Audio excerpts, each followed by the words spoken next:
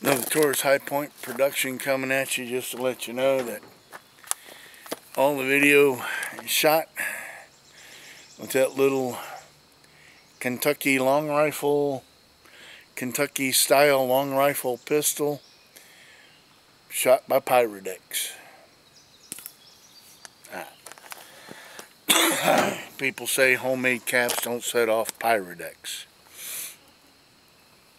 I had 2 failures. Out of those 2, I'm not complaining. But you judge. I'll post the other 2 videos along with this one.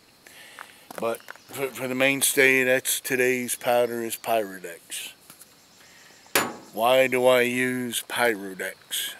It's not because it's better. It is more powerful. You have to cut it per the powder load you're using. What they tell me in all my black powder clubs and black powder forums, you have to cut it by 10%. You have to reduce the charge. I didn't. I ran 25 grains. Did wonderful. Gun didn't fall apart.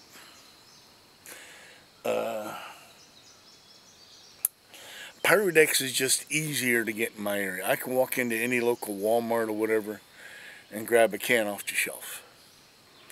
Black powder, I've got to drive 80, 90 miles one way to find.